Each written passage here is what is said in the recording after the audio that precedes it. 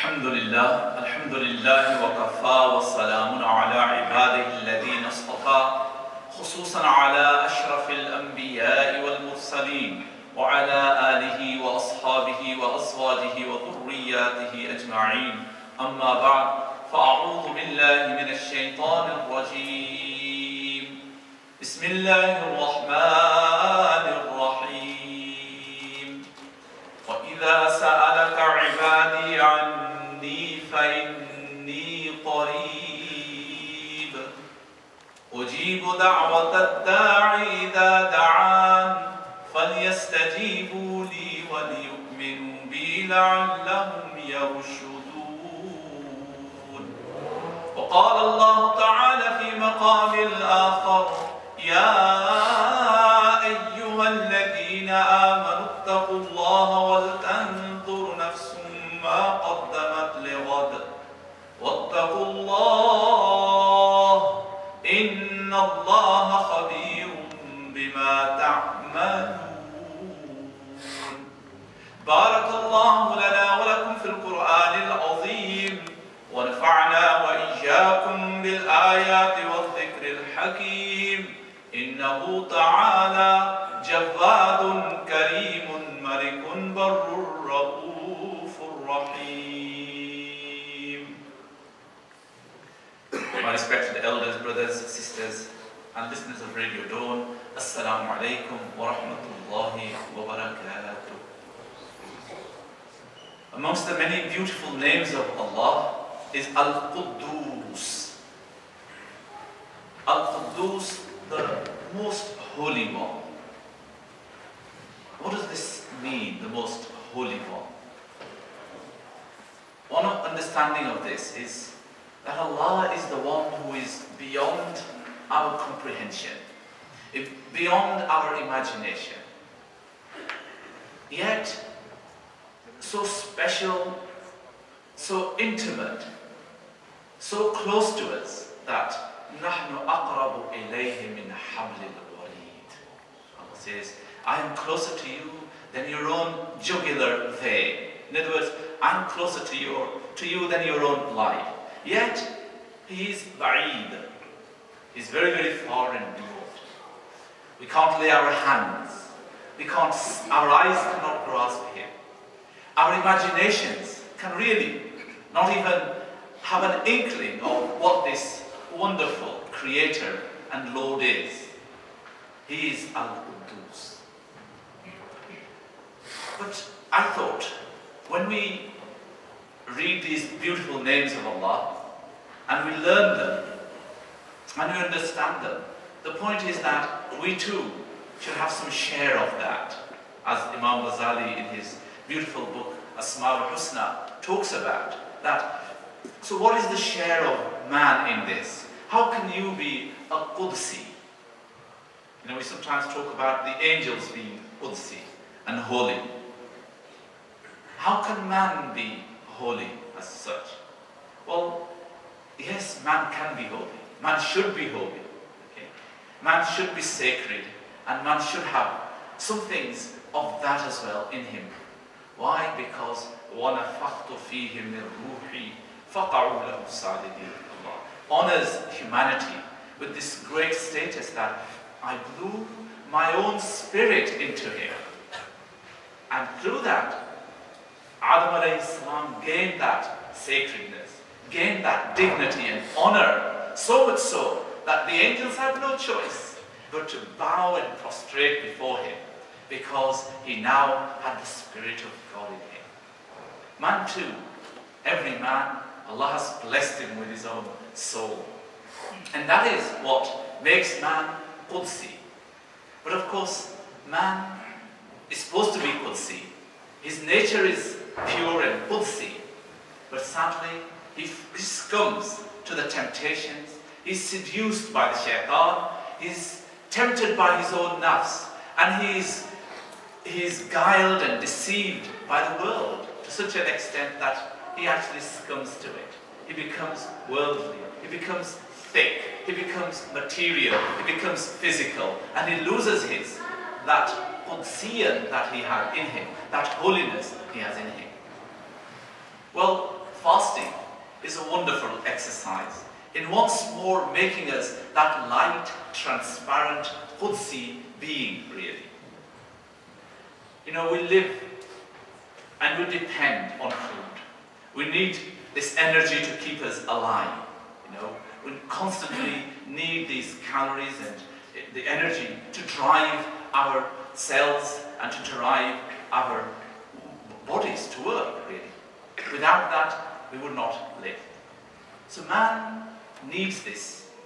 But sometimes we become too obsessed with it to such an extent that we are completely dependent on it. And not only that, we pay and focus all our attentions on that, on our hungers, on our physical needs. Fasting is a wonderful exercise, brothers and sisters, that reminds us that, no, there is another side of you, the Qudsi side of you, that you too have to share, that you have to remember, and you should focus on that. Our society is a society of affluence, a society that is rich in material resources, and as a consequence, sadly, we today are obsessed with material things. And fasting is a beautiful antidote, a powerful antidote to that disease of materialism, of consumerism, of food, of drink. Why do you think, you know, we have nearly 50% obesity, 50% of the public community is today more than, it has higher weight. You know, we have these midriffs, we have these pot bellies, and we have all this. Why? Because of this abundance and affluence, really. And we seem to be obsessed with it. We seem to be controlled by it, sadly. Many people are controlled by it. Fasting is a wonderful exercise that actually frees us from this obsession in many ways, really, and reminds us that there is another side.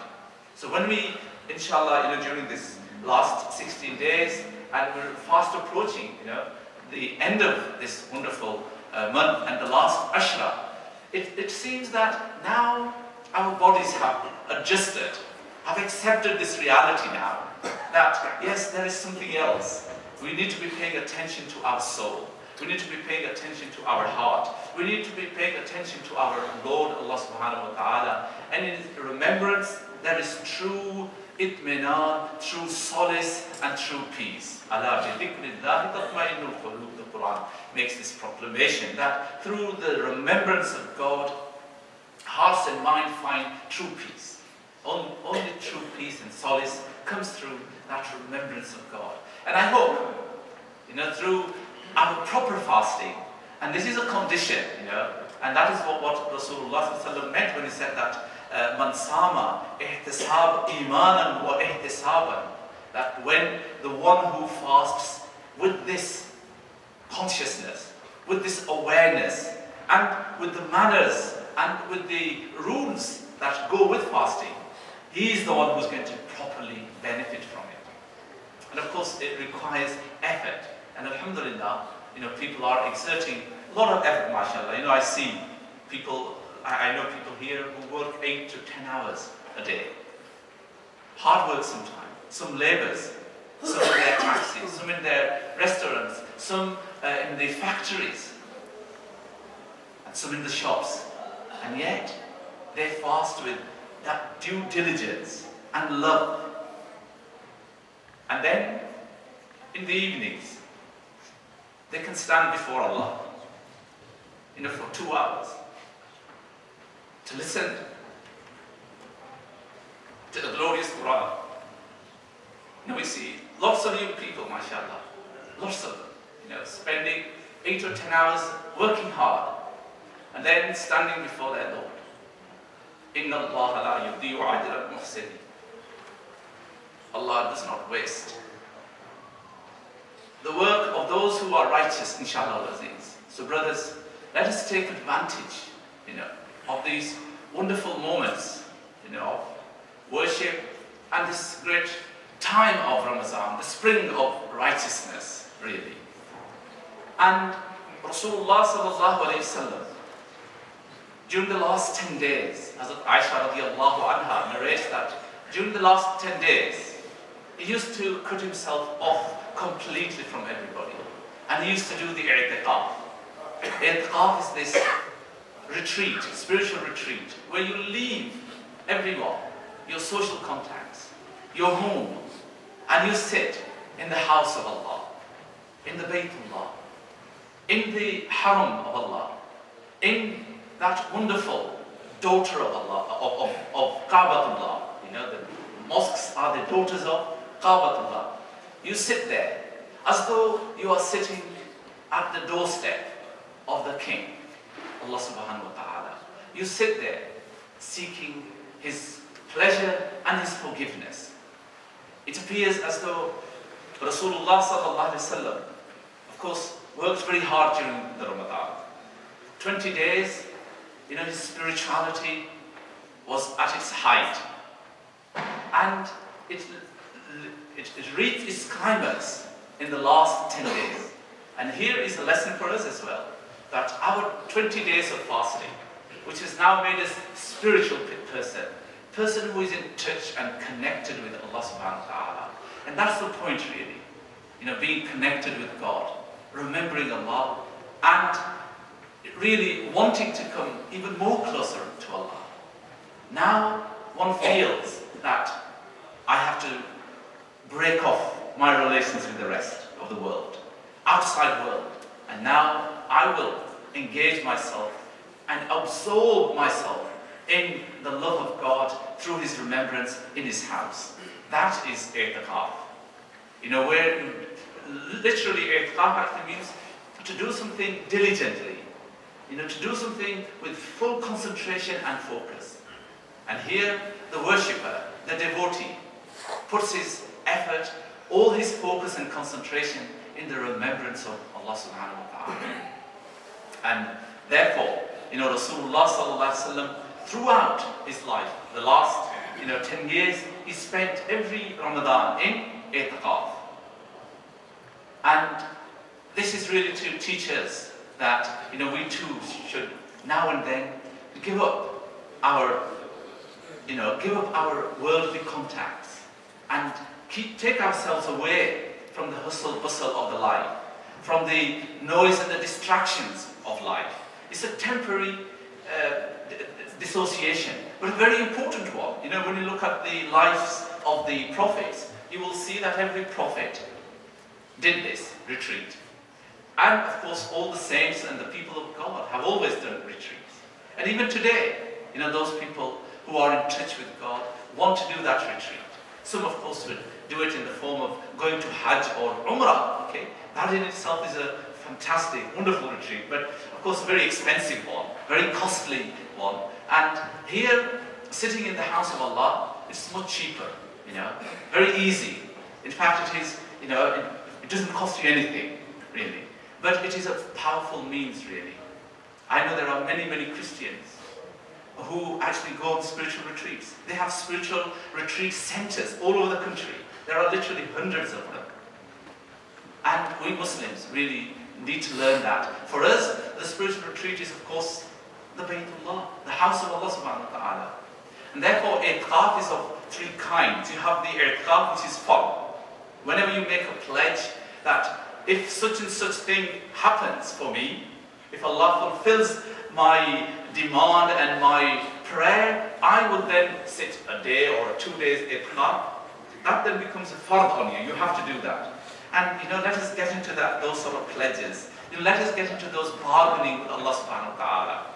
We bargain with one another in our worldly lives, don't we? I will do this for you, you pay me this. I will do this, you give me this. We should do the same with Allah subhanahu wa ta'ala now and then. That's wonderful. It's a sign of a strong relationship. You say to God, Allah, fulfill my dream, fulfill my wish, and I will do this in order to serve you, in order to be your devotee. And that's the i'tiqaf which is fard. Then there is the i'tiqaf which is sunnah, the sunnah of Rasulullah sallallahu alaihi wasallam, because anything that the Prophet did becomes a beautiful pattern of lifestyle for us. And there can be no better lifestyle than life of Rasulullah sallallahu alaihi wasallam. So whatever the Prophet did is perfect, is acceptable to Allah, it is maqbool in the sight of God, and it's always full of blessings and barakah. it has a spiritual influence for us, inshallah aziz. So brothers, this is one of the great sunnahs, of the awliya Allah and of the Prophet sallallahu alaihi wasallam, of all the Anbiya. So I really urge you, those who haven't had the taste of this, try to sit the i'tikaf. If you can't do the full 9 or 10 days i'tikaf, then think about doing a nafil i'tikaf. 1 day, 2 day, or a weekend. Next weekend, inshallah aziz, I will be running a special class here during the i'tikaf from Friday to Sunday. Those who want to learn Deen, inshallah, you will have a fantastic opportunity to learn your Deen. Okay, so please plan for that. This isn't for little kiddies, all right? See, it's interesting that whenever I say, I'm going to do this teaching, I'm going to do this lessons, or I'm going to do that, everybody thinks, oh, it's for little kids. Or it's for the young ones, it's not for me. Brothers, who amongst you is not in need of spiritual regeneration? Who amongst you is one who doesn't need any knowledge, further knowledge? Even if you are more knowledgeable than me, alhamdulillah, I think you can still teach me, and I can learn from you when you are sitting in my company, inshallah aziz. And I do learn from people. So, but who is here, who is independent of knowledge and of learning and of worship? Is there anybody? No. Brothers, think seriously about doing the nafil i'tikaf at least. And whenever we do lessons, they are for everybody, every one of us. Whether you are 80 years old, whether you are 40 years old, whether you are 20 or 10 years old, everybody needs to learn. Rasulullah sallallahu alaihi wasallam in his gatherings used to have the old ones, the young ones, the children as well, everybody, And this is what, when we talk about the generation gap, we complain that our young people are really out of tune with us. They don't see eye to eye with us. Why? Because we don't spend time with them. They don't spend time with us. We have divided our lives. We have compartmentalized our lives, and that is not good. We need to be, all of us, old and young, sitting together. We don't say, we will have something for young and we will have something for the old only, and they can't mix. That should not be the case. The old ones should always be there to guide the young ones. The young ones there to get the blessings and the pleasure of their elderly as well. And that is very important. I think the young people too need to understand this. Okay? They think that we are independent. Okay? Yes, Islam grants you independence, undoubtedly. God has made you a free being, but it has made you interdependent. You need others. You cannot be on your own and be successful. So brothers, think about doing the i'tikaf with me, inshallah. The sunnah i'tikaf starts on Tuesday after Maghrib, and will continue till, of course, the day of, or the night of Eid. And those who want to do the nafil, inshallah, next Friday, I hope you will be able to join me, and I'll tell you more about that. But i'tikaf is a wonderful exercise, and if you want to learn more about it, in my book, you can read more about it. But let me just quote you one. Here is what the Zad al-Ma'ad says about the benefits of i'tikaf. The heart becomes attached to Allah Ta'ala. One attains inner composture and equanimity. The preoccupation with the mundane things of life ceases, and absorption in the eternal reality takes its place. And the state is reached in which all fears, hopes and apprehensions are superseded into the anxiety for Him, and every thought and feeling is blended with the eagerness to gain Allah's nearness. Devotion to Almighty is developed and it grows, instead of the devotion to the world. So it's an antidote to the excessive materialism, that we are absorbed in a lot of the time. Thus it becomes the provision for the grave, where there will be neither friend nor helper. This is the lofty purpose of i'tikaf. Imam Shah Waliullah, rahmatullah alayhi, one of the great muhaddis of Delhi, says that i'tikaf in the masjid is a means to peace of mind and purification of the heart. And it is an excellent opportunity for forging an identity with the angels and having a share in the barakah of the Laylatul Qadr, and for devoting oneself to prayer and meditation. This is a sunnah for the pious and the virtuous slaves. So brothers, let us inshallah, try to do our best. Another of the activities of Rasulullah sallallahu alaihi wasallam in Ramadan, most oft repeated activity, was that he used to do infaq fi sabilillah. He used to spend more in the month of Ramadan. Aisha radiallahu anha says that Rasulullah was the most generous of all. But during the month of Ramadan, he became ajwadun nas, even more generous than anyone in Ramadan. And here is another, I think, a great opportunity and activity that we should be engaged in. And of course, the Ummah, Muslims are, alhamdulillah, very generous people. During this month, we raise millions here in this country. And we raise it for helping our deprived brothers and sisters all over the world, those who are suffering, whether suffering from natural disasters or man-made disasters. We are there to help them, alhamdulillah. And you make huge contributions to that. I know that. But one thing, we must never forget, brothers. Our needy brothers in Pakistan, Kashmir, Palestine and Africa are very worthy cause. We must always help them. But brothers, remember that the deen of Allah needs to establish and it needs to take roots in this country as well. It needs to have its own institutions. It needs to have its own workers here. Without that, brothers, how will we have a generation of people who will know their deen? Already, let me be very frank with you, already our daughters are lost. Muslim girls and women are lost from Islam to a large extent. And here we have to be thankful to our Sky channels, who, in some cases, which are helping them to be educated.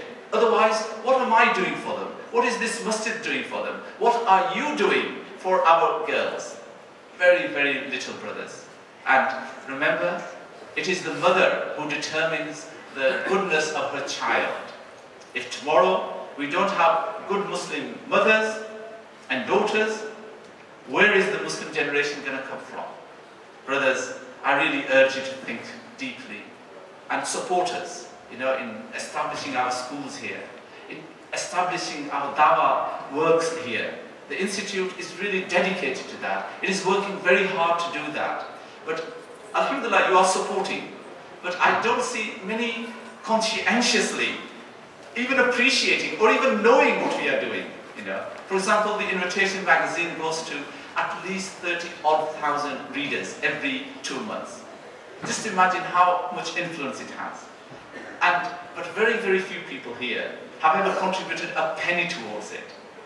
Yet for years, for 21 years now, many of you have been reading it. I'm not blaming anybody here. I'm just pointing out a fact, brothers. And you can see how lonely I feel and my group sometimes feel. Where is our community gone? Where is that sense of responsibility? Who is to carry that responsibility for you?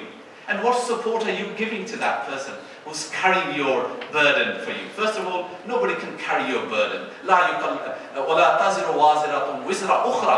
Everybody will go in his own grave. You will take with you your own deeds.